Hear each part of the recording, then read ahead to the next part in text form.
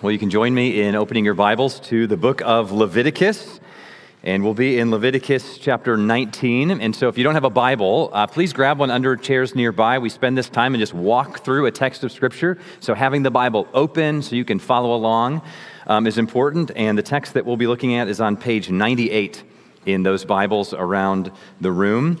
And before we pray, just a reminder of why it is so important that we open up God's Word and we hear it together this morning. There's a couple verses that are that really shape the whole purpose for why we spend extended time in a gathering like this, hearing from God's Word. And that's in 2 Timothy 3, and it says this.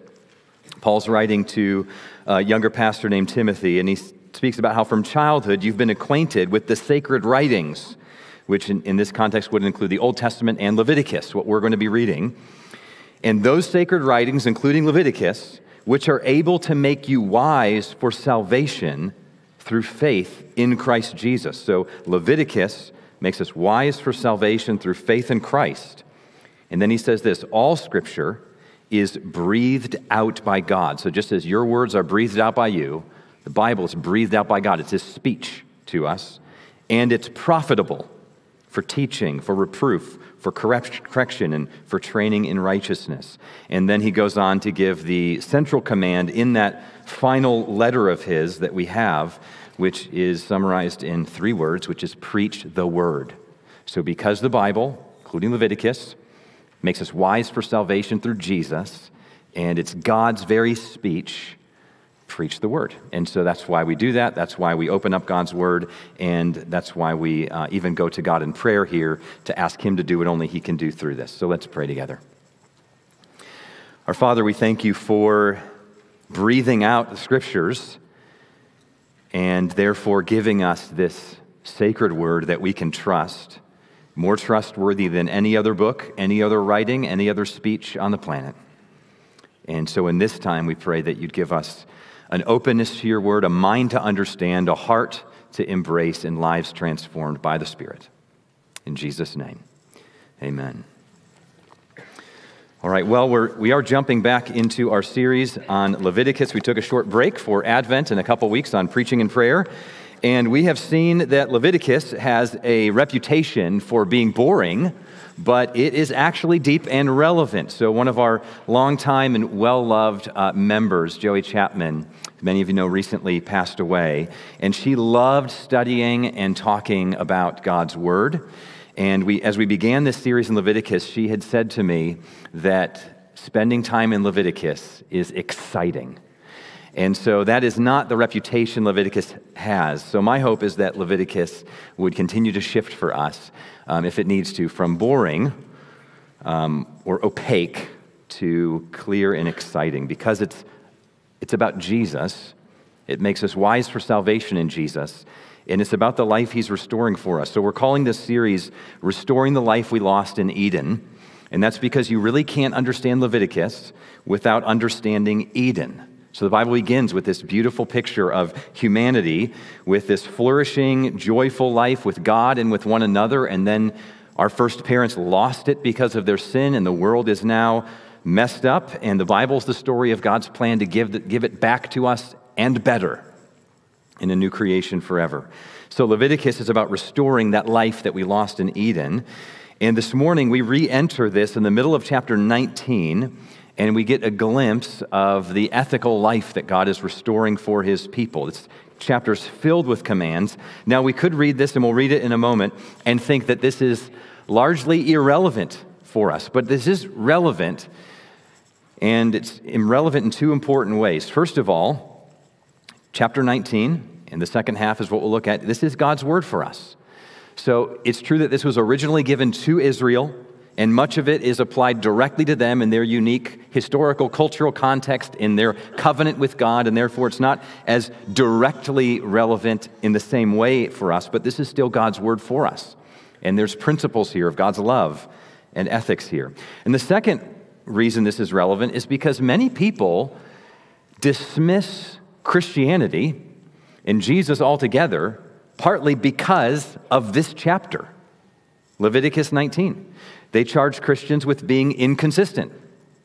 And they quote commands from this chapter to make the point. So if a Christian says, I believe marriage is between one man and one woman, they say, but do you obey Leviticus 19's command to not wear clothes with mixed materials? And some people are asking these questions honestly, and we owe them honest answers. And so it's not okay for Christians today to ignore Leviticus 19 and the important questions people ask of this. So this is all especially relevant for you if you are in high school or college. At some point, you need to figure out what to do with Leviticus 19 as a Christian. So I want us to think this through. I want to help us think this through this morning. So let's read this text together. Leviticus 19, beginning in verse 19. You shall keep my statutes. You shall not let your cattle breed with a different kind. You shall not sow your field with two kinds of seed, nor shall you wear a garment of cloth made of two kinds of material. If a man lies sexually with a woman who is a slave assigned to another man and not yet ransomed or given her freedom, a distinction shall be made. They shall not be put to death because she was not free, but he shall bring his compensation to the Lord, to the entrance of the tent of meeting, a ram for a guilt offering. And the priest shall make atonement for him with the ram of the guilt offering before the Lord for his sin that he committed. And he shall be forgiven for the sin that he's committed. When you come into the land and plant any kind of tree for food, then you shall regard its fruit as forbidden. 3 years it shall be forbidden to you, it must not be eaten, and in the 4th year all its fruit shall be holy, an offering of praise to the Lord. But in the 5th year you may eat of its fruit, to increase its yield for you. I am the Lord your God. You shall not eat any flesh with the blood in it. You shall not interpret omens or tell fortunes. You shall not round off the hair on your temples or mar the edges of your beard. You shall not make any cuts on your body for the dead or tattoo yourselves. I am the Lord. Do not profane your daughter by making her a prostitute, lest the land fall into prostitution and the land become full of depravity. You shall keep my Sabbaths and reverence my sanctuary. I am the Lord. Do not turn to mediums or necromancers. Do not seek them out and so make yourselves unclean by them. I am the Lord your God. You shall stand up before the gray head and honor the face of an old man, and you shall fear your God. I am the Lord. When a stranger sojourns with you in your land, you shall not do him wrong. You shall treat the stranger who sojourns with you as the native among you, and you shall love him as yourself. For you were strangers in the land of Egypt. I am the Lord your God. You shall do no wrong in judgment, in measures of length or weight or quantity. You shall have just balances, just weights, and just ephah, and a just hin. I am the Lord your God, who brought you out of the land of Egypt. And you shall observe all my statutes and all my rules and do them. I am the Lord. So the big topic of this text is ethics or obedience to God's commands. And so here's the big point. We are to reflect God's holy love in all of life by keeping his commands. So here's how we'll engage with this text. First, we'll see what obedience is all about, then what it looks like, and finally, how to do this. So 3 points. The big picture, which is what obedience is about, the specific examples, and then its ongoing relevance for us. So first, the big picture. Sometimes in biblical texts, you can find the main idea by looking at the beginning and the ending of the text, and that's the case here. There's a phrase that introduces and concludes this whole section. It's in verse 19 and 37. The phrase is, you shall keep my statutes. So this whole section is about one main thing, learning to keep God's statutes. This is about obedience to God. Now, that's pretty obvious. These are commands, so of course the idea is to obey them. But here's why it's worth pausing to emphasize. Because many people in practice think that they are obeying God just because they're familiar with what he commands. Right? If you survey a handful of Christians and ask, do you think you obey God's commands? I think most would probably say, well, of course not perfectly, but yeah, more or less. And many Christians don't read the Bible.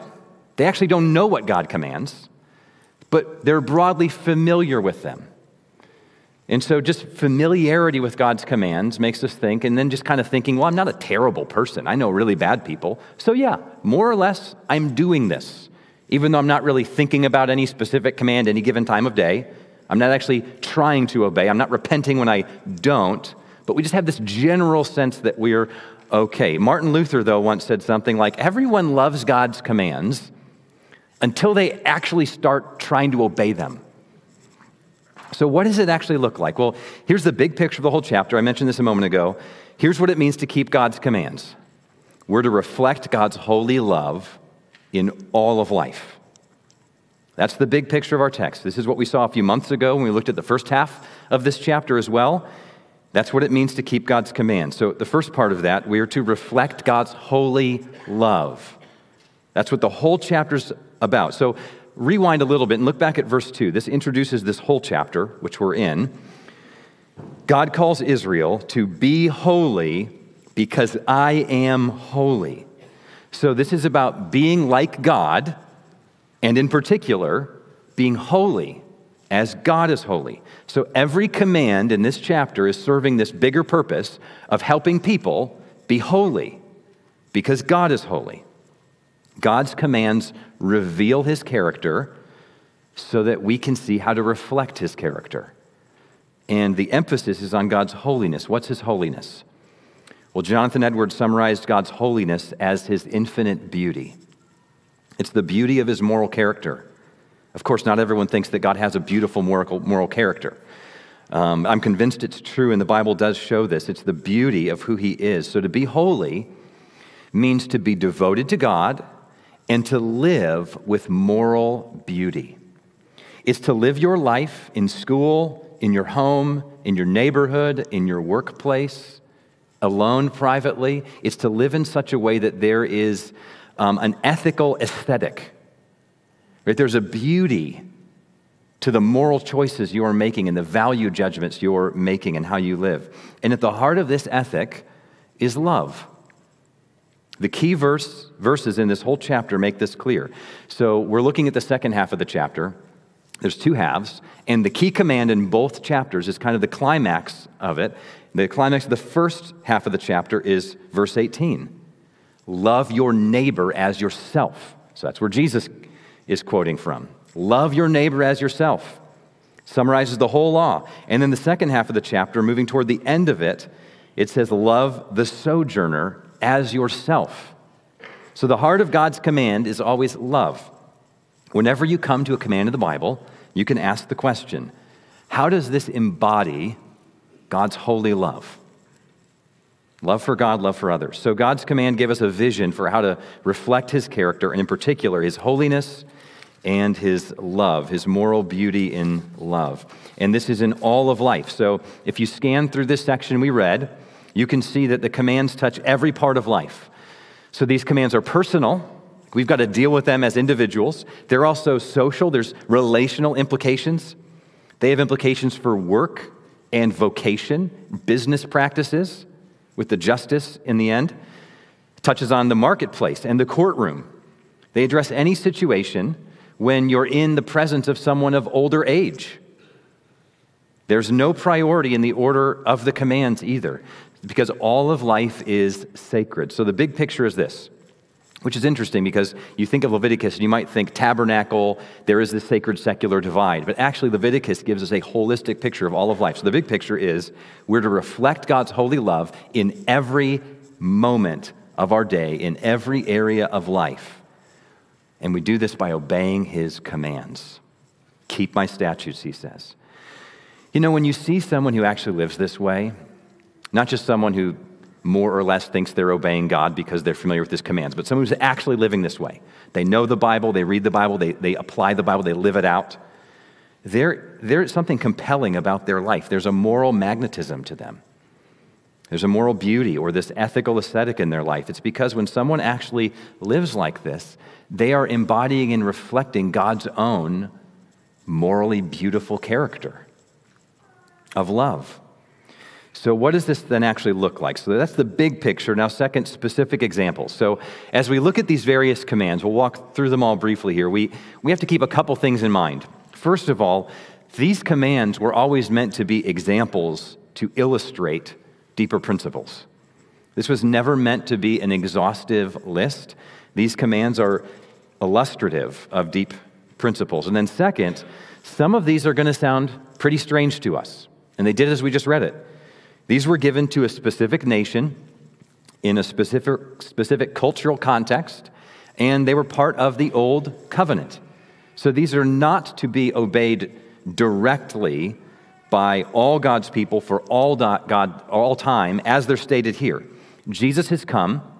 He's brought all of this to its fulfillment in him. And so the way that we as Christians relate to this has changed. So what we're going to try to do is understand the deeper principles of love here in their context and then reflect on how this relates to us. So the first set of commands sounds the strangest to us, I think. The idea is not mixing things together. So look at verse 19 again with me. You shall not let your cattle breed with a different kind. You shall not sow your field with two kinds of seed, nor shall you wear a garment of cloth made of two kinds of material. It's one of the most quoted commands from Leviticus today. People quote this and say, see, the Bible has ridiculous commands. You can't take it morally seriously. And the implication is that you shouldn't then embrace other commands that don't fit with how our culture views love and defines love today, like with sexuality. So if you do, then you're just picking and choosing what you want to obey, right? You pick the commands about sexuality you think are important, you dismiss the other ones. You're inconsistent. I'm sure most of you have heard that. Maybe you think that. So let's think it through. The part that troubles people is about not wearing clothes with two kinds of material.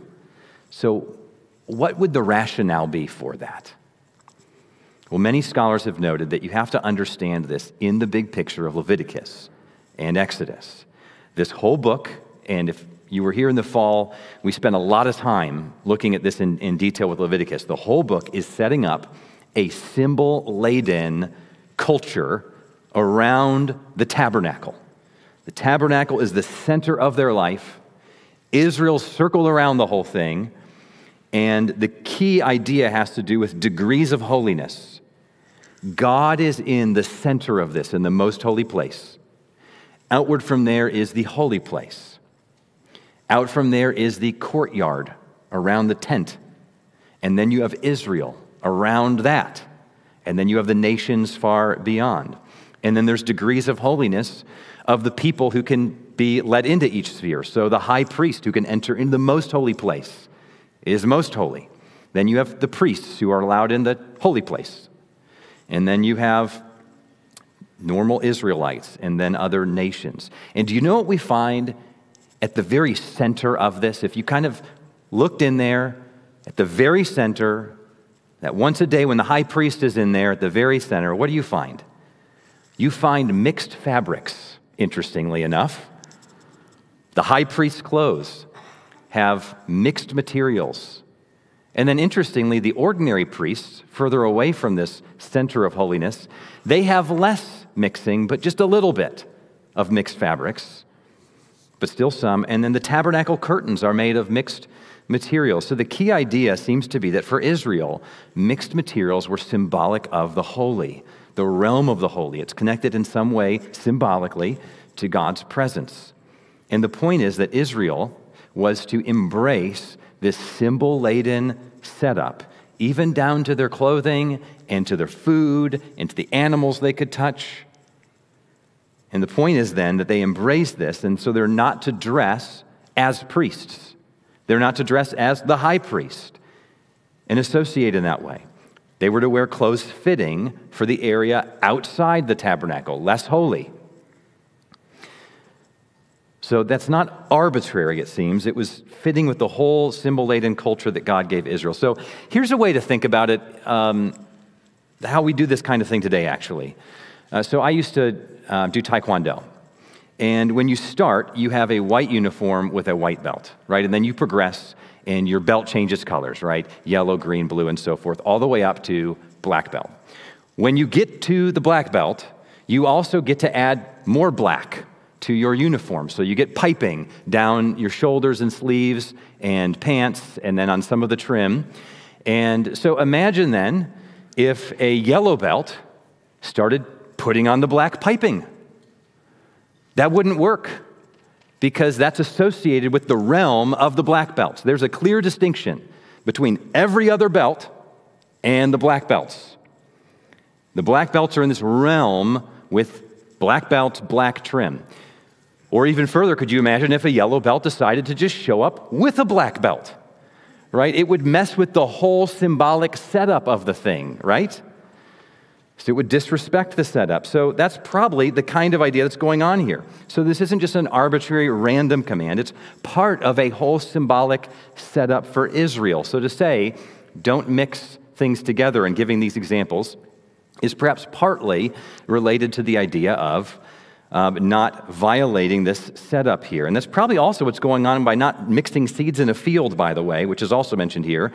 Some of these commands are repeated in Deuteronomy, and they give a little more explanation. And in this case, it says that if you do that by mixing seeds in a field, it says this field is forfeit. And actually, the word there means holy. The field is holy. It's devoted to God. Well, that's interesting. You mix the seeds, and it's holy. Again, mixing associated with the realm of the holy. And so it's devoted to God. So what about obeying this? I mean, you may think, I don't like that. Well, it was the symbolic setup. So even if we don't like it, it's still, we can understand it, right? The point is it's not arbitrary. It made sense in their setup there. So what about obeying this today? Well, this isn't intended to be universal for all people in all times. In fact, the high priests were allowed to wear mixed garments or mixed cloths, right? Mixed materials in their cloths. So this was part of a temporary symbolic world for ordinary Israelites. It was a setup preparing people for the coming of Jesus. It all pointed forward, every bit of it, the tabernacle especially, and the priest and sacrifice to Jesus coming. And now that he's come, he's brought this whole system to fulfillment, and it's therefore over because fulfilled in him. He's made people, his people, into priests. We're made holy in Christ. So for us now, if you're wearing polyester and cotton mixed together here, if you've kind of early on checked your tag or something, you're fine. This command isn't ridiculous or arbitrary when you think it through, though. It makes sense in the context of Leviticus and the whole story of the Bible. So I took extra time with this one because of how important this is for our cultural moment, especially in conversations with people who don't understand the Bible, who don't understand that there's a beginning, middle, end, and that this comes before Jesus, and we're on the other side of the cross, and therefore that matters how we relate to these commands. And the commands themselves were not ridiculous. They did make sense in their context. So we'll go more quickly through the rest of these. The next command is about the consequences of premarital sex with a servant woman. So slavery at this time was not the same as we often think of it. It's more like indentured servitude or a temporary apprenticeship to help someone get out of debt. And the main point here is to show how the man who does this needs to make a guilt or reparation offering because he's sinned. Then there's a command about trees. So you can plant a tree, but you can't use its fruit for 3 years. And then the 4th year, it's set apart for God. And then the 5th year, you can eat it. So this is actually just applying to fruit trees the principle of giving God your first fruits, which he set up for Israel. The reason why you wait for 3 years is because the tree doesn't make much fruit in those first 3 years. So if you're thinking, hey, how about this? I'll actually give God not just 1 year of fruit, 3 years of fruit. But it's kind of just the meager stuff you weren't going to use anyway, right? That's offensive. That's not expressing gratefulness to God, right? That's like the commands about not giving the injured animals as sacrifices. You give him the best. So first 3 years, you wait for it to actually start producing fruit. And then the 4th year, you give him your best. You give him the first fruits. And then you eat it. It's a way of expressing gratefulness to God. Now in verses 27 and 28, these are often referenced as well. So let's read these. You shall not round off the hair on your temples, which is why some people who take this literally still today will let that hair keep growing, or mar the edges of your beard. You shall not make any cuts on your body for the dead, or tattoo yourselves. You've heard this one referenced before. Why not? These are all associated with pagan practices in the surrounding culture. So notice that it says, don't cut your body for the dead. That's important. And when these commands are picked up elsewhere, like Deuteronomy, that phrase is added to some of these other commands as well. So when these are referenced, it's about being done for the dead. So Israelites were not to participate in pagan mourning practices. That's the point of these. So what does that mean for us? Well, you can pull your sleeves back up if you kind of put them down right now. It's not a universal prohibition against tattoos. In fact, Revelation 19 symbolically portrays Jesus returning tatted up, King of Kings, Lord of Lords, tattooed on his thigh. So it's not inherently wrong. Now, you may not think it's wise, you may think it's gaudy, you may think it's a waste of money, but if you don't have real Bible verses that apply to Christians today, then that's your opinion. And we can give all kinds of latitude to one another on this topic. So you can have household rules about these things, but this command is not one you can quote and say, see, it's sinful. Instead, there's a principle then of not associating with pagan cults, idolatry, or the occult, or dressing like or doing things that associates you with that. And there's implications of that for today. The next verse prohibits making daughters into prostitutes, probably directly against the surrounding cultures as well that were filled with this. And they had celebrated that because they connected it with worship, so they'd have prostitution at temples as acts of worship. And God is saying, no, we're not going to do that. And we, of course, need to hear this deeper principle as well in our hypersexualized culture. Verse 31 commands against engaging with the occult. So the surrounding cultures were filled with mediums who would try to contact the dead for people. We may think that's a thing of the past, or for movies like Ghost. But it's making a comeback. Various occult practices are gaining momentum in the culture. I don't know if you've seen this. It's growing in popularity here, especially as our culture moves increasingly post-Christian. People actually want to embrace some things that are part of other cultures or heritage just because they feel like, hey, it's been so hush-hush and been so condemned. Let's kind of pull this stuff back. And it's making its inroads in ways that are very subtle. So the idea of kind of manifesting things by thinking of them, have you heard of that? It's all over social media. Manifest it. Eastern New Age practices of meditation. So biblical meditation is taking God's word and filling our mind with it. Meditation today often means clearing your mind or filling it with lies about how beautiful you are and how great you are and how rich you are so that you become beautiful and rich. Verse 32 shifts a bit of focus on honoring age. You shall stand up before the gray head and honor the face of an old man, and you shall fear or revere your God. So this is creating a culture that honors age. A culture where youth despises the elderly is a culture that's unraveling. We are in an unraveling culture. That's why it's so important to especially honor our parents, especially as they age. We all begin by depending on them, and then at some point, if the Lord continues to give years, they depend on us, and we need to embrace that with gladness. Our culture will be making, it seems, more and more decisions related to this, especially related to the healthcare costs for the elderly. I saw a headline this last week just noting the cost benefits related to cutting end-of-life healthcare. So these are all value-laden conversations, and we have to decide, are we going to value life or money? And the principle here is you honor life and you honor age. Verses 33 to 34 relate to how we treat immigrants, certainly relevant to us today. So let's read this one carefully. When a stranger sojourns with you in your land, you shall not do him wrong. You shall treat the stranger who sojourns with you as the native among you, and you shall love him as yourself, for you were strangers in the land of Egypt. So let's just try, if we can, to bracket out for a moment whatever political or policy things we value right now, and just grasp the principle here and let it shape us.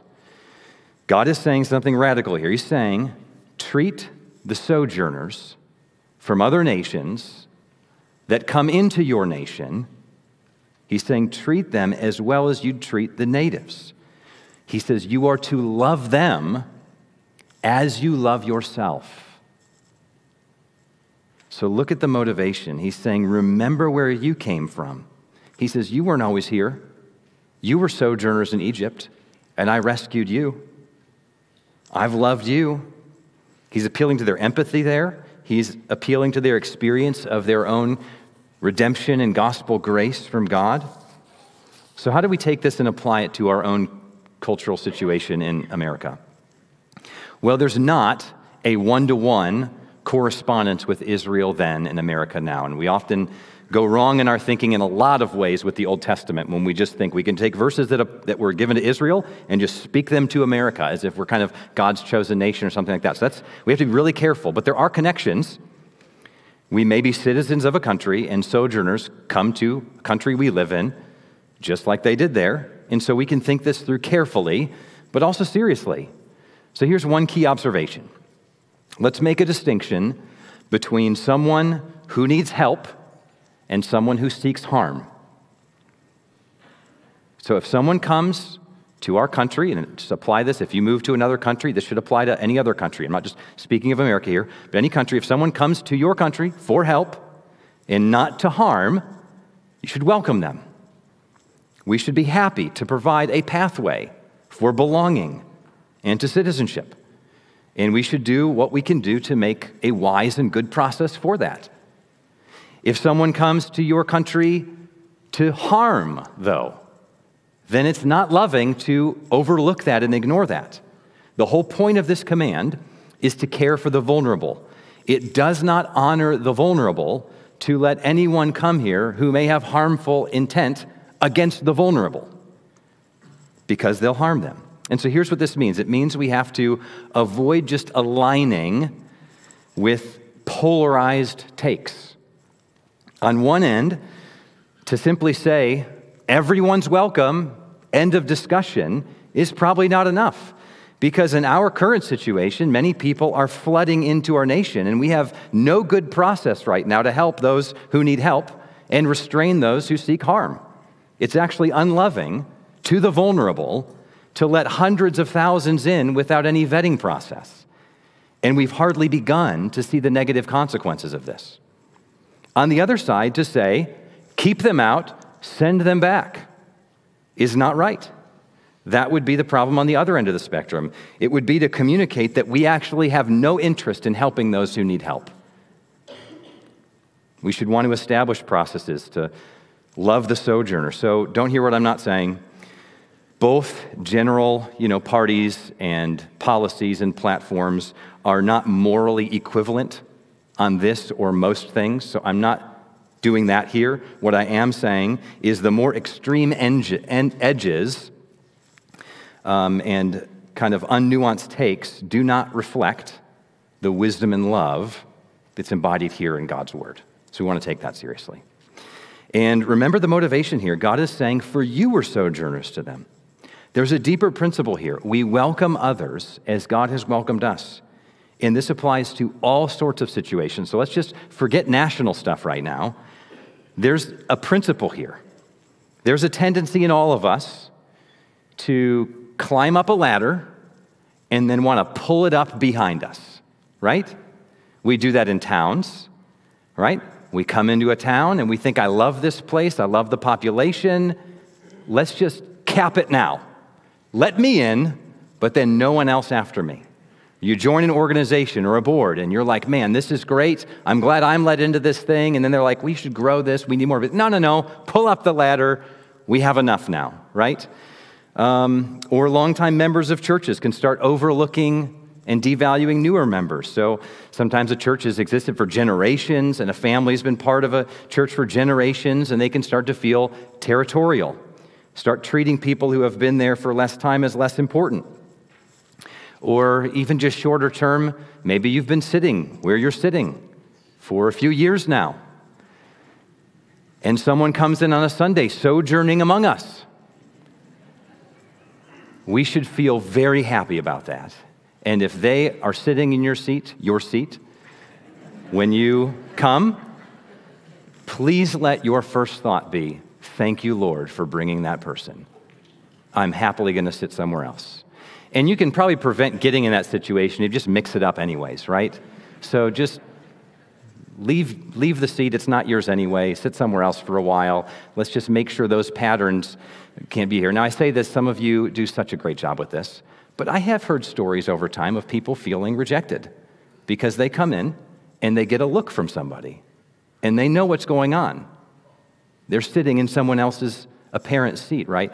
So we don't want any bit of that, right? We love and welcome others as the Lord and the church before us has welcomed us. So there's deeper principles of love here. So finally, the chapter ends with justice and business practices, those last verses. Big point we're seeing is that Jesus is relevant to every moment of life. We're to reflect God's holy love. This is how he treats us in all of life, every circumstance. Okay, final point then, ongoing relevance. How do we take this chapter, live in light of it today? Well, we've been considering this as we've gone. Let me just bring up a few things as we end. First, notice how Jesus ratchets up the principles here in this chapter. Two central commands of this chapter. Love your neighbor as yourself. Love the sojourner as yourself. Jesus summarized the law as loving God and loving others. Every command here is ultimately putting this principle of love into action in some way. But then Jesus ratchets it up even more, because this chapter says love your neighbor and love the sojourner. Jesus came and he said, love your enemy. So we're to live a life of love for God and for others, and even love for enemies. Second, when we come to any text like this, we also need to have quickly in our mind the Lord's Prayer, which we saw last week, forgive us our sins.